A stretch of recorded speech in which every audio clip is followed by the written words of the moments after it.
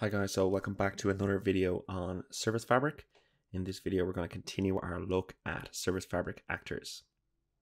So one thing I didn't mention in the previous video is that actors can be communicated and created from calls from stateful and stateless services as well as other actors.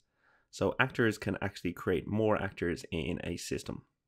So that's just an interesting little bit of information. We can proxy from actor to actor, but this is one thing we need to be careful of when using actors, as because they're single threaded, if we're making long running calls with them, this can actually cause a backlog in our entire system.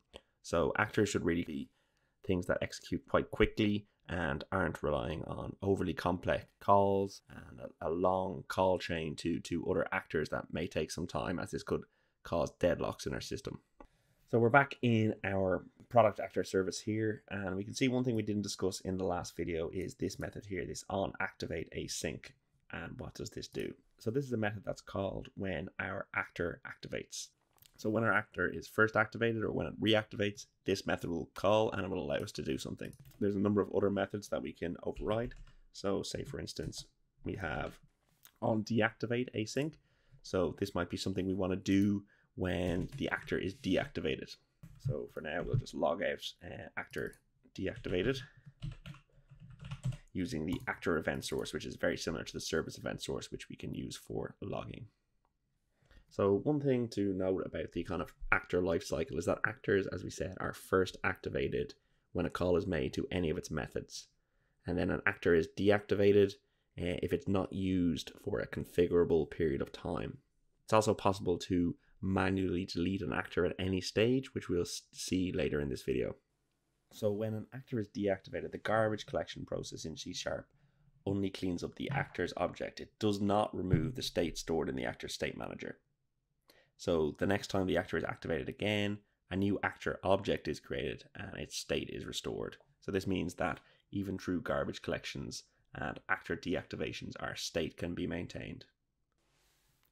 So as well as onDeactivate async and onActivate async, there's a couple of other methods we can override, including onPostActor method async and onPreActor method async. So these two methods are executed just before with onPre and just after any method is called on our actor. In our case, we might want to just log out that this method is going to be called shortly on our actor. So let's just add a quick log here. I'm going to call $, and we can get the actual method that's being called from this. So method name, this is on post. So we might just say this method has finished. And we can do the same for on pre.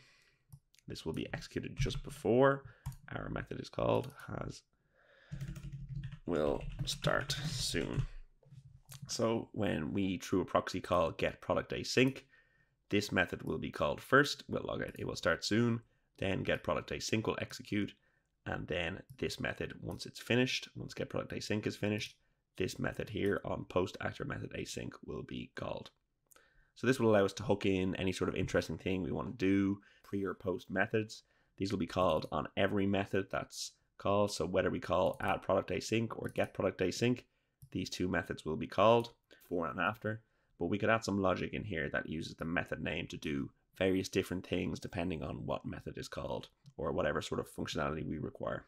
So we talked about deleting actors explicitly there. So how do we explicitly delete an actor in Service Fabric, or why do we even want to do it? So as we mentioned previously, if we have the actor state as persisted, this data is stored on disk. So over time, the amount of actors in our system might grow and grow with a lot of data being stored on disk.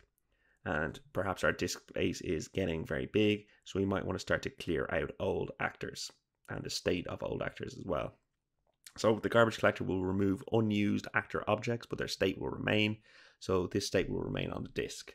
So there's kind of a separation between the actual garbage collecting of actor objects and the removal of state that might take up room on our disks on our machines, whether we're running a local data center or running on the cloud. So we do this with another proxy call to our actor service. So we'll add a new call to our API to delete the state of a given actor by its ID. So we'll jump back to the product controller.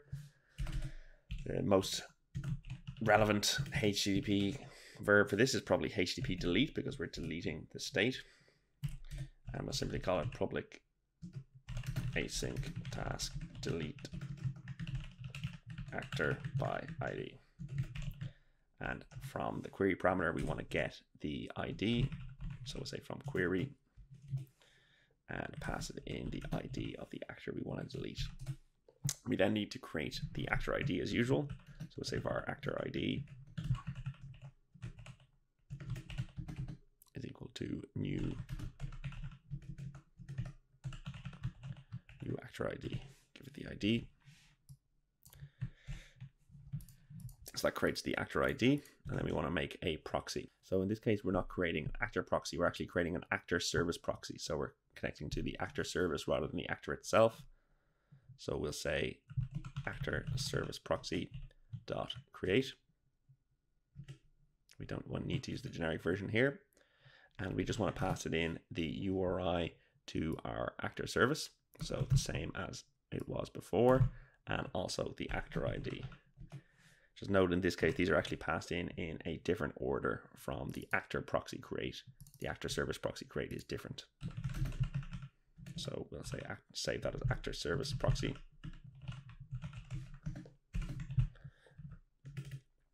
So the proxy service is created, and then we can call methods on the actor service proxy.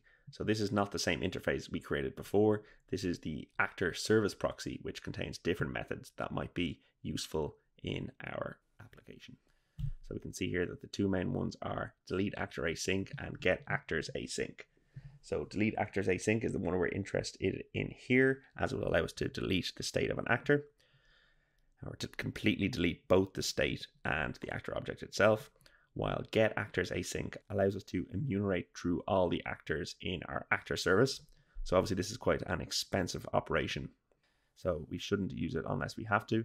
But one common way to use this actor service proxy is to, on a timer, say once a day or once a week, is to enumerate through all our actors, check how old they are, or based on some business logic, and then start to delete the ones that are over a certain time old or meeting a certain threshold for deletion. So for now, we're just going to call delete actor async. We're going to pass it in the actor ID, and it's just a new cancellation token. And this is a async method, so we have to await it, and we already have async in our method, so this should be good to go. So let's run this application with our new different parts. We'll set some breakpoints in these onPost and onPre methods, and also on deactivate async and on activate async, so we can see the order they're called in. So we'll debug and create a new application, which will allow us to see the kind of life cycle of an actor, and also allow us to delete the actor. Okay, so our service is now deployed, so we're going to do the same as before. We're going to post a new product. I'm just going to change the ID of the product to 4, so we can send that. It should hit our API, which it does. Same as before, our add product method. We press continue, and we can see that we first hit this on activate async because the actor has now been activated.